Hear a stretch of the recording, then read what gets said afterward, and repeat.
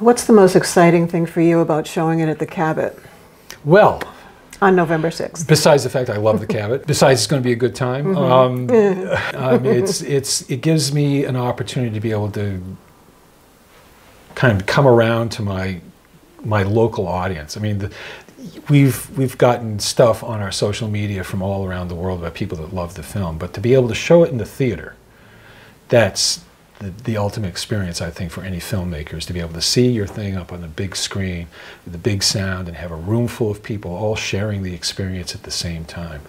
It's a totally different thing from sitting back, clicking Netflix and just sort of, you know, sitting on your couch and watching stuff like that. Plus having James Montgomery playing afterwards, I mean, you know, what could be a better party?